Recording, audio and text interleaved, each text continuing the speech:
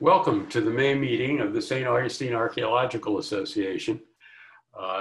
Like all of our talks, we welcome SAAA members as well as people who may be coming or hearing us for the first time. If you are interested in getting more information about our organization, you can always Google SAAA. Look through the different organizations that have that acronym, and we're there, one of the third or fourth down. And feel free to get in contact with us. We also have a presence on Facebook that you can access, and feel free to contact us or find out what we're up to. As you know, things have changed a lot since our last time we've met as a group back in March. We've had to, because of you-know-what, we've had to cancel our March meeting, our late March activities, and our early April meeting. And we thought we were going to have to cancel this meeting as well, which is particularly unfortunate because it's one of our favorites. It's a traditional meeting that we have at in May usually, and it's where we ask several of our most active local archaeologists to present their year in review and also plans for the upcoming period. And it's a great way to get caught up with what's going on here around St. Augustine and in Northeast Florida.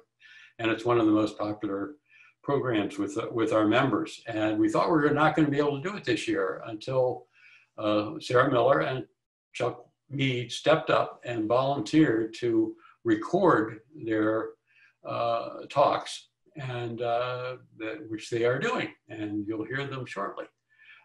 Before that, I just wanted to do a couple of things. I wanted to mention that we don't know exactly what our plans are going to be in the fall as an organization.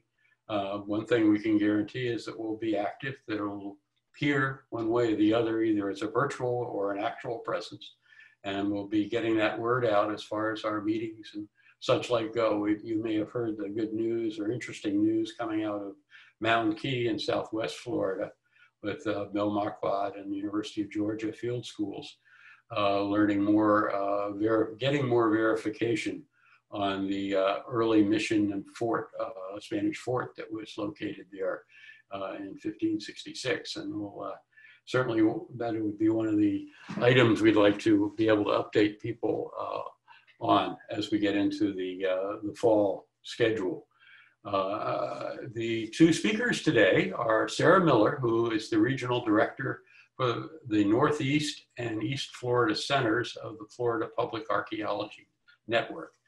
We know that as FPAN, and they're the strong educational and advocacy arm of archaeology in the state. And Sarah has been here for about a dozen years and has been very involved locally and around the state and actually nationally with the Society of Historical Archaeology and a number of other organizations, and has been a key person in connecting the threat of climate change with the risk to particularly our coastal cultural resources, both in Florida and setting up programs that have been duplicated around the country in different spots. And we're happy to have her here. The other speaker today is Chuck Meade, who is the director of St. Augustine Lighthouse's Lighthouse Archaeology Maritime program, also known as LAMP. He directs a group of very talented archaeologists, conservationists, and historians who are very funded as in a very difficult funding time, funded by the St. Augustine Lighthouse and its programs. And it really acts as the research arm of the Lighthouse Maritime Museum and Lighthouse. He obviously is involved in a lot of underwater archaeology and various and sundry projects from conservation of the materials found to historical research, and runs very interesting field schools that are very popular. And he'll be talking about those items today. And before I turn it over, I'd like to say just one more thing. I'd like to recommend a couple of sources for the video, for the downtime when we're all kind of wishing we were out maybe in the field or wishing that we were hearing more about archaeology. We get a little withdrawal sometimes from we need to scratch that archaeology itch. And I think I'd like to recommend 3 of my favorites. They're all somewhat available on YouTube and would be a good place to start. The first one is also available on Amazon Prime, and that's an old favorite, the British program Time Team. And over about a 20-year period on television in England, they did over 270 odd programs of individual digs and excavations that range from prehistoric up to the Second World War period archaeology. And they do it with humor and a lot of energy and excitement. And you get a real sense of the ups and downs of a dig. And particularly a dig that's time related. Salvage archaeology that you don't have the luxury of taking a lot of time to do, but it's the reality of a lot of digs that happen. And it sure rings a bell with me when I see it. The other 2 are both classical archaeologists who work, one is Mary Beard, who's a wonderfully droll scholar who is focused mainly on Roman but also Greek everyday life, and her focus is that. And 3 particular videos, a series called Meet the Romans, which I think is delightful. And it really gives you a good idea, as much as we can get, of what it's like to be a Roman through their classical history. And the other is Darius Arya, great name. His last name is spelled A-R-Y-A. And I believe he's a Florida native, but he's been for many years has lived in Rome. And he's the director of the American Institute for Roman Culture. And he's performed supervised a number of field schools in very interesting places like the Roman Forum, the Appian Way, and other spots around the city. And he's a media guy. He's done a lot of programs. You may have seen him on TV. And he has videos of various sundry lengths on YouTube on a wide range of aspects of Roman culture, ancient Roman culture. And during this you-know-what period here, he's been doing 2 live webinars every week that can be accessed by us and by anyone around the world. One is on Sundays for adults and one is on Wednesdays for teenagers. And he's been talking about interesting activities and interesting parts of aspects of Roman culture. So I'd recommend any of those as a way to while away a little bit of time. And before I turn it over, I'd like to just say that, St. Augustine's archaeology program and all the various activities around town are going to be continuing. And we don't know exactly the form they'll take come fall, but, watch out and look for us. It takes more than a worldwide pandemic to keep down archaeology here. And want you all to stay safe and listen to our speakers. Thanks.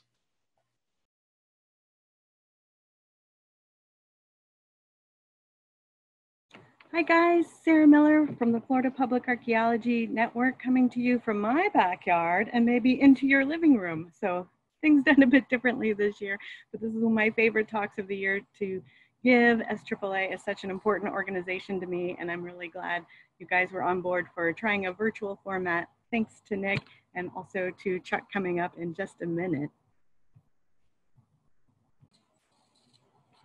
Because everything's a little topsy-turvy this year, I thought I'd try something new for our update, letting you know what's been going on at FPAN the last year. And instead of just going through the talk like I regularly do, take some questions from the audience. Yes, you over there. Oh, hey Sarah, it's Robbie Boggs, office manager at FPAN, the Flagler College campus. I was just wondering, did FPAN do any work in historic cemeteries last year? Excellent question, Robbie. Yes, we were very busy in historic cemeteries this year. This is us in the summer. We're having not just our cemetery resource protection training workshop, but our full-on conference. So this was the 4th iteration of that conference, and you can see the fun shirts designed by Mallory Fenn. We were in Punta Gorda. We were welcomed by the mayor. We had a slate of great presentations the first day, and the second day we went out into the cemeteries, did some documenting and recording. Also got to do some 3D scanning and some ground penetrating radar. So thanks to all the FPAN members who joined in and made that a successful program. Thanks to about 100 registrants that we had that came out to make cemeteries safer. And here we are celebrating, giving out the Golden D2 Award to the hardworking stewards in Sanford, and know that they've made good use of that in cleaning headstones. Our last cemetery resource protection training workshop of the year was here in St. Johns County. And thanks to Ms. Mercedes Harold, who helped us organize that. She's not photoed here because she's walking the grounds with some of those taking the workshop. But we were at San Sebastian, walked back a little bit into Pinehurst, did some recording, and it was really special to have descendants of those who are buried taking part in that workshop. So we hope to continue with more this year. This is a big year for African American cemeteries. I don't know if you've been aware of what's going on the west side of Florida with Zion Cemetery, and up in Jacksonville, also some forgotten African American cemeteries that are being refound during construction, having to be moved. Janet Cruz filed a bill for, first for some funds to help cemeteries, but then it morphed into more supporting a task force to help address this major issue of thousands of cemeteries that are being neglected and forgotten. The bill got through the Senate, got to the floor, and then died somewhere in the way to the House. So we hope that it gets revitalized next year. Here are some of the FPAN and crypt stewards that went out to support the bill and just give some information on why these resources are just so significant and so rare. Hot off the presses, this is posted to the FPAN website. It's a new set of lessons for high school teachers to be taught in a Florida or world history course on gravestone research and volunteer-based education, GRAVE. So give it a look, and if you know a teacher, forward that along to them. All right, next question. Yes, you. Hey Sarah, Emma Dietrich, Public Archaeology Coordinator for the East Central Region.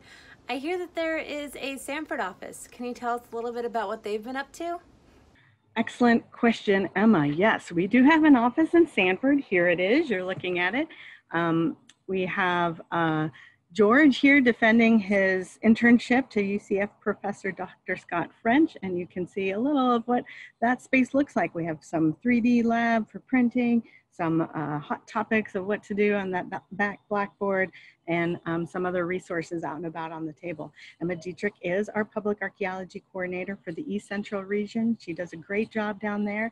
Here she has lured Emily Jane down to Rollins campus to have a program with Dr. Gilmore on Florida's past, and does a lot of good work with the other academic institutions down in the East Central region. She is also really well known for her Florida Tales Through Ales program.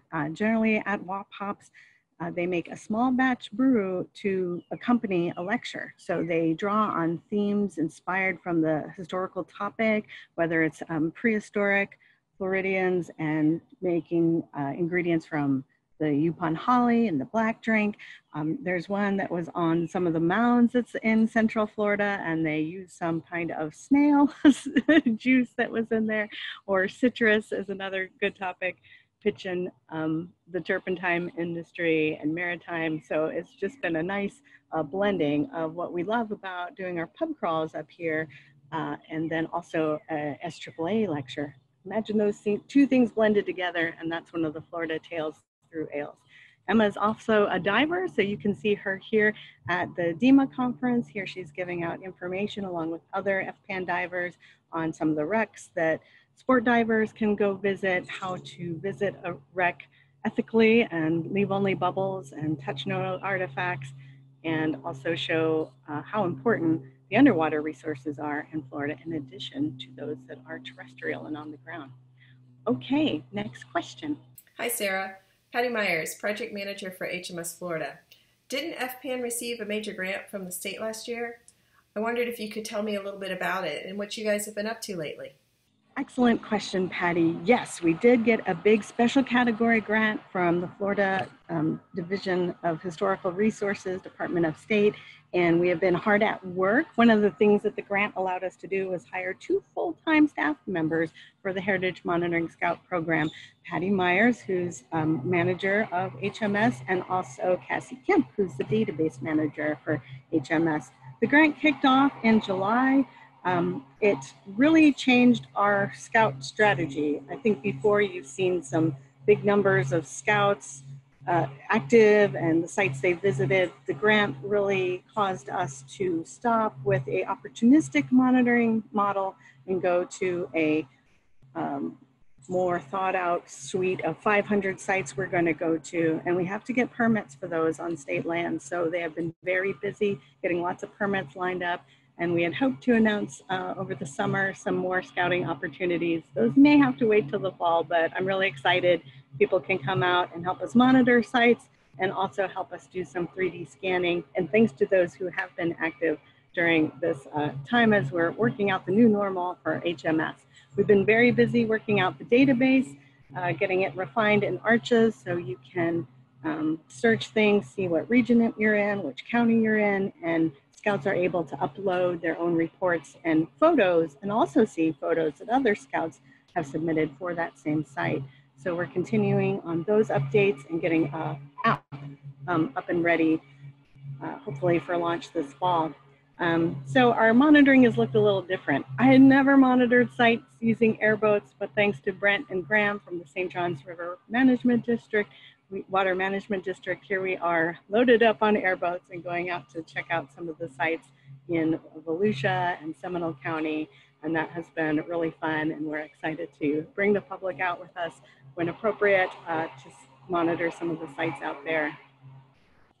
All right, next question. Hey Sarah, it's Cassie Kemp, the HMS Database Manager for HMS Florida, and I had a question for you. What did FPAN do for Florida Archaeology Month this year? Excellent question, Cassie. Yes, Florida Archaeology Month is every March, as we know, and FPAN and SAAA, we had a lot planned for that month. We really liked the poster design and highlighting African-American cemeteries across the state, both on the front and on the back. So a lot of our programming was centered around that topic for the month. We did get to the county proclamation. So thanks to Mercedes Herald for setting that up. And it was wonderful to hear those elected officials talk about historic cemeteries, how important they are in the county, and have a public meeting just to show that there's a lot of interest and dedication into preserving these places. This was the second week. What our plans were, we were out at Tomoka Basin doing some monitoring that Monday. I had the Tales Through Ales talk. I was talking about the Irish and colonial Florida down in Sanford at one of the Tales Through Ales. And Emily Jane had some workshops for 3D archaeology, a talk at the library, and also a workshop on beads. But that Monday, we were told to stop scheduling anything new. And by that end of the week, we were told to stop all activities. So it's really tough because Florida Archaeology Month is the thing we gear up for all year, get out there and really tap into new audiences that maybe have not heard about how significant Florida archaeology is. We hope to redouble those efforts next year, whatever the theme is, maybe returning to this theme, or Emily Jane had a good idea for October, since we have International Archaeology Day then, and a lot of other states have their Archaeology Month then, maybe do some catch up. So we'll see what the future holds. All right, next question. Hey Sarah, William Lees here, Executive Director of the Florida Public Archaeology Network. Last year, as you'll remember, FPAN brought Tom and Joe over from SCAPE for the last SAAA lecture. I was wondering if FPAN had worked with any other international groups in this past year. I will look forward to your answer. Thank you. Dr. Lees, wonderful to hear from you all the way from Pensacola. And yes, we did continue our international collaborations. You are right, Tom and Joe gave the last talk at SAAA last year in May. They were here for the Keeping History Above Water program. So thanks to SAAA for welcoming them in the Flagler Room. And this year, we were contacted by the Office of American States if we could help host some from the Caribbean Heritage Network that wanted to know more about heritage interpretation. A lot of the tourism for the beaches is shifting into the millennials, the others who are much more interested in the heritage tourism opportunities. So it was a good time to meet them, some of our Caribbean colleagues, but also pair them up with those who do interpretation so well here in St. Augustine in Northeast Florida. So here we are. First place we went after our morning of workshops was over to the St. Augustine Lighthouse. So thanks to Brenda Swan and to the Lighthouse for hosting us there. We thought, what a great way to talk about maritime history and research and the work that LAMP does through the exhibits, and very interactive. So I thought, what a great place to start having that conversation for how to update and fold in the interpretive themes that are so strong here that we would share with our Caribbean neighbors. We were hosted at the Castillo for intensive walk around and looking at the many different interpretive devices they do there. And thanks to the staff and volunteers who helped show us around. The second day, we went all the way up to Kingsley Plantation. And this was Mike Tommen's idea that, you know, we really need to show them plantation interpretation and done really well. And it is probably the highlight of my year to be with that group and discuss those who are descendants of the slave trade, those who work in these areas where plantation archaeology is not interpreted, or plantations are interpreted very differently, still with hoop skirts and wide brim hats. So getting away from those that owned and operated the plantations to those who lived in the slave cabins and worked in the fields, and it was very powerful day spent. So thanks to Emily and to Cece, who took their time to have a very long walk around the grounds and have very meaningful discussions about the heart of why these stories are so difficult to tell and why they need to be told. So I think this day had a lot of great impact for those visiting from the Caribbean. This is us still walking around some of the inside exhibits at the Lighthouse on the left. And then we ended our time together at Fort Mose, walked around the grounds at Fort Mose, and had our final debrief in the meeting room there. So thanks to the staff for opening up for that today. Looks like we have time for one final question. Yes. Hey Sarah, it's Emily Jane from FPAN Northeast. I was just wondering what kind of outreach activities FPAN has been doing during the pandemic. Thanks. Emily Jane, what a great question. Yes, we had to do a big pivot with COVID and move a lot of our public outreach programs online. And I think you and others at FPAN have done a really great job at translating the very different ways people are interested about archaeology. And what I love, you guys put together these tea and trowel episodes. I think you're up to 7 or 8 by now, both you and Emma. And it's a nice way to share what we know about Florida archaeology, but also what the other archaeologists really want to share with the public about their jobs, what they find out, and the significance of the very different ways between academic to CRM to county and city to research, the different ways archaeology is done. So if you haven't, check out some of the Tea and Trowels episodes. You can find them on our Facebook pages or also on our YouTube Northeast channel, likely where you are viewing this video today. And Emma's also matched Emily Jane episode for episode. Their first episode was even together, I think. So she has interviewed Dr. John Worth and also a lot of the NOAA staff. So getting out to other archaeologists that I haven't even met yet. So it's been a wonderful way to catch up with them and enjoy a little lunch break, tea break with different archaeologists. Emily Jane also did a program in New Smyrna Beach with the museum for a matinee program. So it's very hard for public archaeologists to do these kind of programs because they're very one-sided. We don't know when you're laughing or when you're really engaged with the topic. But I think, again, we've got to do what we can to adjust to the times, and really proud of staff for doing that. There are so many other great things that other FPAN staff and other regions are doing. Rachel Kangas, who also used to work at the East Central office and is now in the Southwest office doing some really great FPAN Live shows along with Mallory Fenn. And they also had this Cats Before the Internet, and I almost just registered 5 times just because it looked so fun. Also Mike Tommen, who's been doing some tours. There's another one of Mallory Fenn's live Facebook shows. And I did get to work with my friend Gwen Henderson, and we put out a reading she did on Kentucky archaeology, but it got to about 6,000 people. So I think people in different areas are really interested and really hungry for this information. And if you know of any teachers, we do know of a resource. The Society of American Archaeology has put together a big crowdsourced list of all the different archaeology education materials available and tools for teachers, but also now us homeschool teachers, all of us at home with our kids, and also through the summer. It looks like isolation will continue. Well, thanks everybody. It's been a joy to talk to you today. I can't wait till we are in the Flagler room together again, hopefully in the fall. We have these stickers made. We meant to surprise them with you tonight. So surprise, we have stickers, but extra surprise. It may take till the fall till we can distribute them. But this is a partnership with the City Archaeology, designed by Andrea, with input by Catherine Sims. Nigel Rudolph did the graphics from FPAN Central, and other staff. We just love these stickers and can't wait to get them in your hands next time we're together. Stay safe, everybody. And next will be Chuck Meade giving you an update from the Lighthouse Archaeology Maritime program.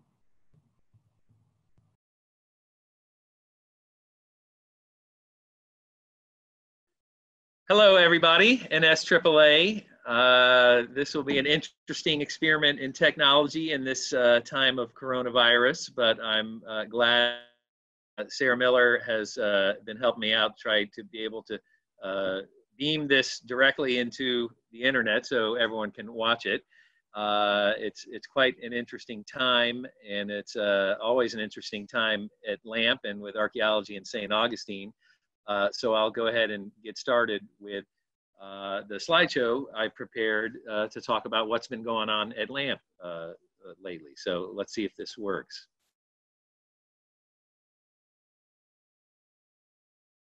Okay, it looks like we are good to go. As you all know, every year at this time, early May or so, FPAN and LAMP and usually the county provides an update to what's been going on. There's so much going on in St. Augustine archaeology that it's always really interesting to see what everyone else has been up to. And so, as usual, this has been a busy year for LAMP, but it's also been a unique year because we've lost some of our good archaeologists who have moved on. So we said goodbye to Allison Ropp this year. Allison was brought so much to LAMP and so much to archaeology in St. Augustine and public archaeology to St. Augustine. And she had been here for a couple years, so we really miss her. And she has gone back to her home state of North Carolina and is working with East Carolina University. So she will do great things there. And then, of course, there was Brendan Burke. He's a tough blow to lose because he was stupendous at everything. Such a great scholar, such a good lecturer, such a great researcher, and a good archaeologist. So we will really miss Brendan.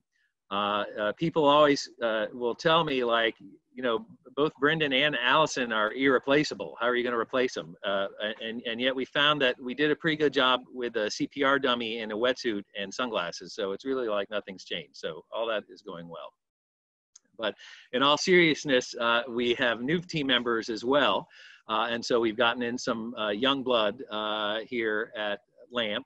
And Austin Burkhardt is our new dive safety officer and an archaeologist, and he's been fantastic keeping us safe and running a lot of survey equipment and doing all kinds of great things. And then we have Nick Budsberg, who's wrapping up his PhD at Texas A&M University, and Nick has been fantastic as well. So we have a strong team, and we are still moving forward even in these crazy times. I included this slide because I think it's interesting.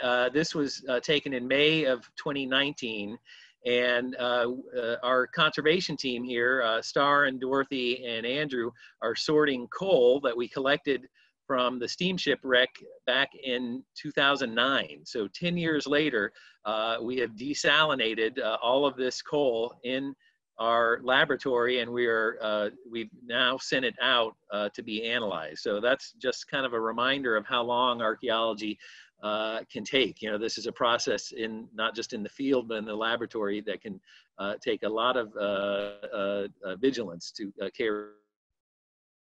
This picture was not taken in St. Augustine. You can tell because you can actually see some underwater. This is a picture taken on an anchor that was discovered that is believed to be associated with one of Cortez's ships. And the group that has been searching for these ships, at University of Miami and some other research organizations, including the government of Mexico, came to us and to use the spring break wreck that so many of you have heard about when this came ashore back in 2018 and is now at the GTM Research Reserve. But they thought that the spring break wreck, as kind of an empty piece of hull with very scant iron remains, might give a similar magnetic signal to what one of these Cortez ships look like magnetically. And so they're trying to find them using a magnetometer. And so we kind of simulated a marine magnetometer survey, as you can see here, with Chris Harrell, a colleague visiting us on the left, and then Nick Budsberg from LAMP. So using some of the resources we have right here in St. Augustine to help other archaeologists make big discoveries elsewhere, which is pretty exciting. In May also, we assisted Flagler College, Dr. Lori Lee, with her field school by just using some good LAMP logistical, marine logistics experience to get a lot of their equipment by water to their site. And it turns out we will be doing some research of our own at Fort Mose in the future, funded by our grant, so that is exciting. In June, we this was kind of a fun little mini project, but we had a documentary film crew wanted to use us as archaeological experts for an episode for a series called Shipwreck Secrets. In this episode, the Cotopaxi, which was famous for being lost in the Bermuda Triangle, we accompanied the divers, and I went out, got me on film some, and we actually weren't with the dive team, but we did contribute a pretty important thing. See that tape measure there? That's one of our tape measures. And their divers had never thought to bring a tape measure with them, and with some coordinating together, planning their dives, they took some key measurements on the shipwreck that actually helped identify the shipwreck as the Cotopaxi. So that was pretty exciting. I got to play with an ROV, which is kind of like an underwater drone.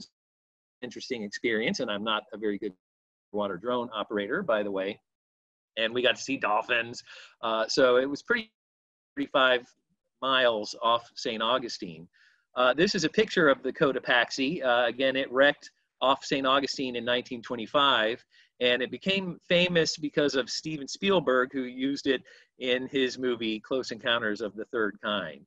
And so this was a fun little project. It was fun to be involved and to help get a good confirmation of the identity of this shipwreck.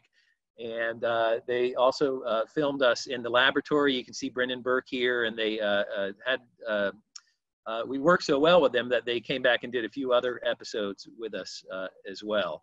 And then these episodes have been airing on this show, Shipwreck Secrets, which has been a lot of fun and a lot of great experience for St. Augustine archaeology. Well, the first regular day of our field season came a little bit later in June. And of course, we were gearing up for our field school students arriving, as they do every summer in late June. And our field season started with a discovery, actually. We discovered another shipwreck.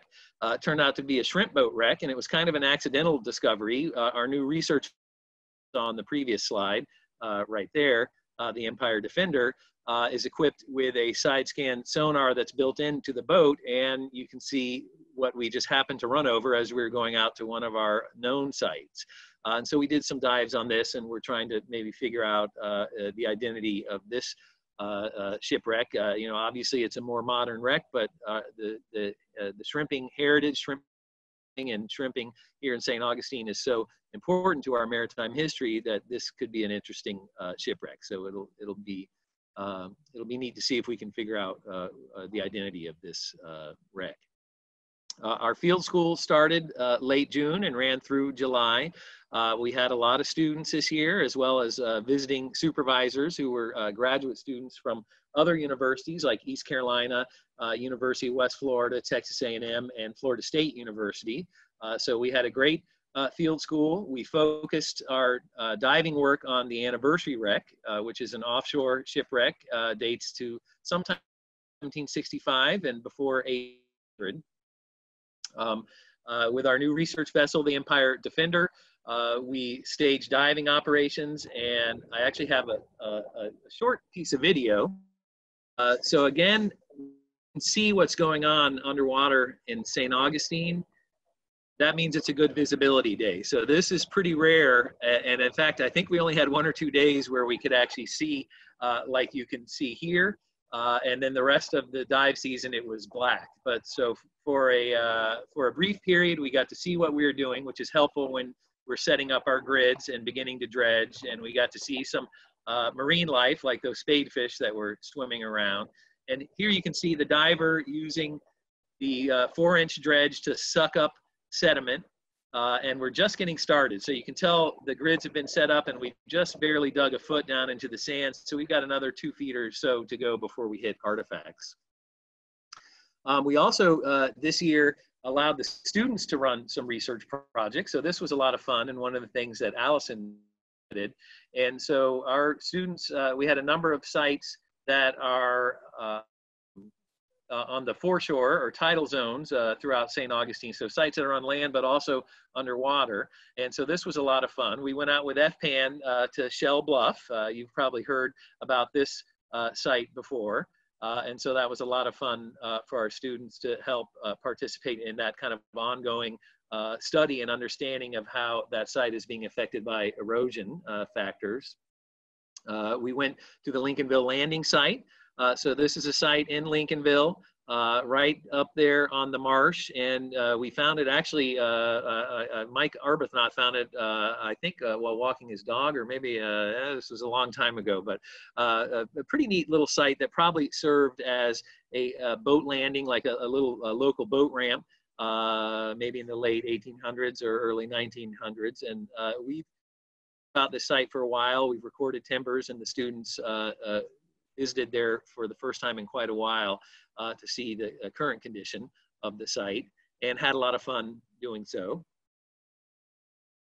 And the students also looked at these groins. So these are structures that the Army Corps of Engineers had built in Salt Run. So you can see the location on this map from an old LAMP report.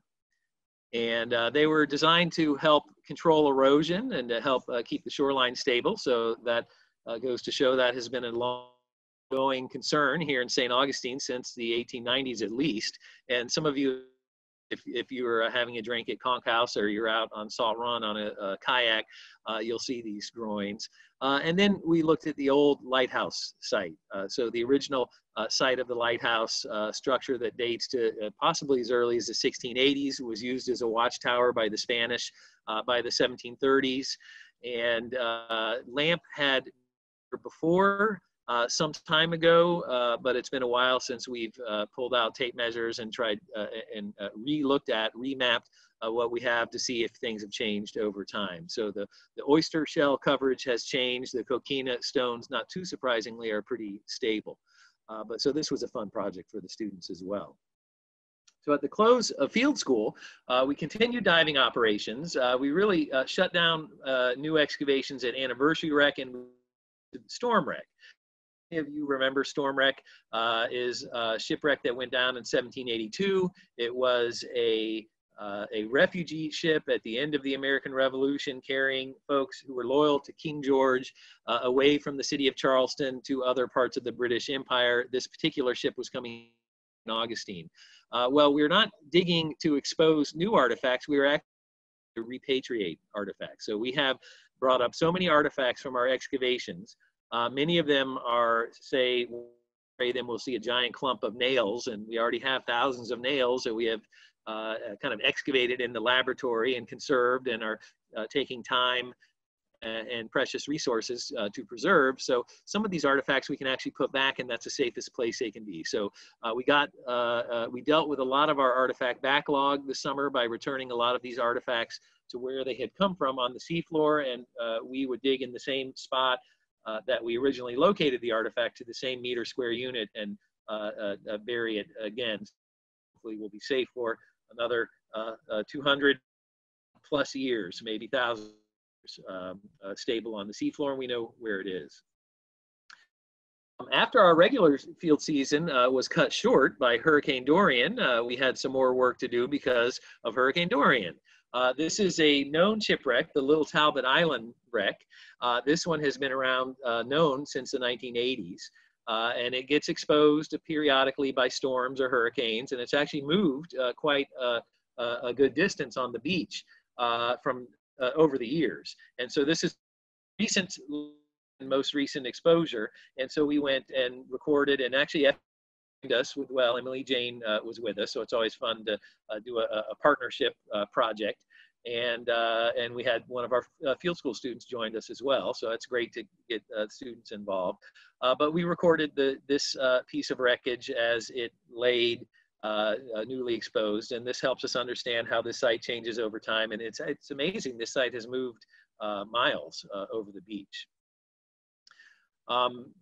Then we went to Brendan's neck of the woods. In October, we went up to Virginia, to the Nansemond River in a little town, Suffolk, and you can see it here on in Virginia here. And we had heard from the former state archaeologists of Virginia of a ghost fleet, of a discovery of a lot of abandoned wooden vessels in this area. And they had asked if we could assist with recording, and there was some Virginia state grant money that helped, and we partnered with Longwood University. And these shipwrecks were really neat. This is an area where wooden boats have been used commercially and then abandoned. Some of them are small boats, might be pleasure boats, or, you know, this looks like almost like a little wooden canoe, this little skiff here. And some of them are quite spectacular, just big working vessels, substantially preserved. And so this was a really interesting project. This area here is a shot taken from the parking lot at the hotel we stayed at. So it was quite easy logistically, at least to access the shipwrecks. We just kind of scrambled down a little bluff, and there we were on the mud flats. And at low tide, these shipwrecks were exposed. This area of the town of Suffolk, Virginia, had been a working waterfront historically. So back in the late 1800s, a man named had an oyster packing house.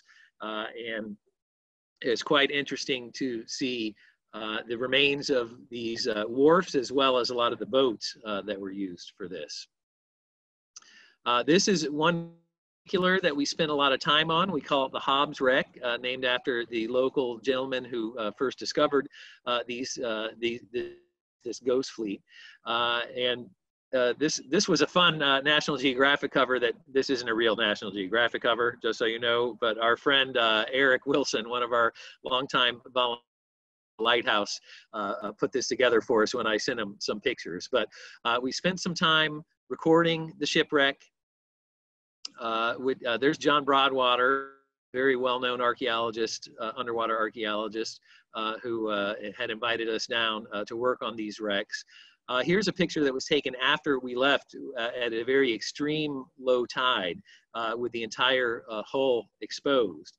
And we learned a lot from this hull. This is a 3D model that we made, and it's just an exquisite model. The photography just turned out really well, even the portions that were submerged. Have laser scanning that Longwood University conducted. And so we have a really good understanding of the hull. Here's a drawing that Nick Budsberg did, and this is just a great rendering of the hull remains as we found them. And so this ship, we've been able to identify the type of this vessel. And this is what was known as a bug eye. And a bug eye was a very well-known vessel type, local vernacular watercraft, Chesapeake Bay. And it was used for fishing, which is what we think this one was used for. And here's a photograph of a bug eye.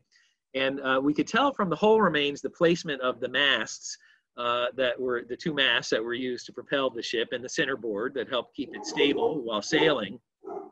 And it was kind of rare for a bug eye that it was schooner rigged, and they called that square-headed bug eye. And so there's actually very few. There's only 37 of these that were rigged this way, and we got this information from the Mariners Museum in Newport News, Virginia. And so there's a decent chance we might actually be able to identify this boat by name. So this was a really exciting project, fun to get out of Florida, elsewhere along the Atlantic coastline, another area that has maritime heritage, just like St. Augustine in Florida. So we got back to Florida. You can tell we keep pretty big. We had a contract that actually brought us in a little funding. The city of Fernandina Beach needed to expand their mooring field. And just like St. Augustine, they have moorings out there where boats can come up and tie off. And to secure things, they have to drill down into the seafloor. And of course, no one wants to drill through a shipwreck site or another type of site. And so they hired us to do an archaeological survey. So we spent a few days doing sonar and magnetometer work, and then a few days, and that was in November, and then in early March, once we were just beginning to hear about coronavirus, we were out in the field, and you can see Austin is actually wearing a mask there, but that's not because of the coronavirus, that's because it was cold. And we staged our diving operations. And so that was an interesting project. The targets we dived on were modern sailboat wrecks, not anything historic. We did find a prehistoric paleo channel, so an ancient channel from an old river, and that's an area of high likelihood for prehistoric. And so we informed the state and the city of Fernandina Beach that there should be no moorings placed in that zone because that could disrupt prehistoric archaeological remains. So that was a neat project. So by mid-March, everyone was aware of COVID-19 and what the coronavirus was, and that we needed to social distance to try to fight this pandemic and flatten the curve. And so the Lighthouse had closed to visitors by, I think, 16th of March. And we started working from home. Once we, just into our kind of social isolation, we heard that a shipwreck had observed on the beach at near the Mayport jetties, and we decided that we would go and check it out. So we stayed socially distanced from each other as much as we could. We drove separate vehicles and stayed apart from each other, but we found not one but two shipwreck sites, and here they are. You can see, I'll use the mouse here, this is probably the bow of a vessel, a wooden boat, and then here's a second wooden boat. And so these two shipwrecks are not social distancing each other, within 6 feet of each other. And it's kind of a neat little site. The wood is very well preserved. And that's surprising given the fact that they're exposed to the tides, but kind of a neat spot. There's an old wharf there that looks historic as well. And so we got this one on our radar now, and we'll try to better understand the history of this site. One local person told us that he thought they might be wreckage related to Hurricane Doria back in 1964. So how are we going to move forward? Archaeology social distance. Many of you heard that we have received a grant. Right now, we are in an uncertain financial time. Of course, the Lighthouse, like so many other businesses, both historical and heritage-oriented businesses and tourism businesses here in St. Augustine, we rely on visitation. We need visitors to have funding. We are fortunate that we got this grant, and the timing is pretty good, because if we didn't have this grant, we might not be able to be doing any archaeology at the Lighthouse. We just don't know how things are going to turn out. But we do have this grant, which is federal money, damage to historical sites from hurricane. We had come up with a kind of research design that we would investigate 8 sites. 2 of them are terrestrial sites or foreshore sites. So the Fort Meide, which we all know of, has some portions of Fort Meide that have suffered erosion since it was originally investigated by Kathy Deegan. So we're going to see if we can tell what remains on the creek bed that may have eroded in, and we're going to see if we can find the location of the other occupation of Fort Meide, which is believed to be submerged now. The Tolomato Bar anchorage site is our other foreshore site that we will be reinvestigating. This is one that LAMP has known about for quite some time. It's up along the Tolomato River, and it features historic wharf remains dating to Governor Grant's plantation there during the British period, and then subsequent Minorcan farmsteading afterwards. And it certainly has suffered erosion issues. So that's something we have monitored in the past, but we'll have some renewed interest in that. And then we'll be looking at a series of ship, the industry, 1764 anniversary wreck, storm wreck, steamship and ballast pile, maybe 1860s, 1890s, somewhere in there. Schooner, also late 1800s, and the Comp, which is one that was discovered quite some time ago, but we haven't looked at it in quite a while. In fact, we're not very familiar with that one. So that'll be interesting to see if we can relocate and better understand that shipwreck site. So this grant gives us a framework for sites, better understanding the increasingly adverse effects of climate change and hurricane damage on our submerged cultural resources. And it also, fortunately for the Lighthouse, is helping us keep archaeology alive, because it's a source of funding that we sorely need right now with the uncertain times we have because of the coronavirus. We are looking at now how we can safely dive during this pandemic, how we can social distance on a boat. Of course, we are effectively social distanced when we're underwater, but we'll have to disinfect our scuba gear and things like that. So we're working to be safe and still carry on archaeology. This picture you see here is from the 1918 flu epidemic, pandemic, that was so horrible all around the world. And, you know, it reminds me of why we like archaeology, why we like history, because we understand, if we understand, as they say, we can better understand our present and better look forward to the future. And there's a lot we can learn about from the history of these things as we are now through it. So I want to and remind all of you to hashtag #LoveYourLighthouse. The Lighthouse, again, is facing economic uncertainty. So if folks are able to help out through donations, through getting online, you can buy tickets at a so that once we reopen, you get a rate on your tickets. Anything folks can do to do our work, preserving history, archaeology would be great.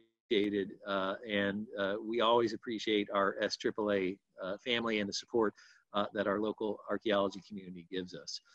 So with all of that, that's what LAMP has been up to this past year, before and now during coronavirus. I hope you all stay safe, stay home, stay socially distanced, and stay informed, and keep on supporting St. Augustine Archaeology. Thank you so much, everybody, for allowing me the opportunity to continue to communicate with our favorite archaeology community. Thanks again, SAAA.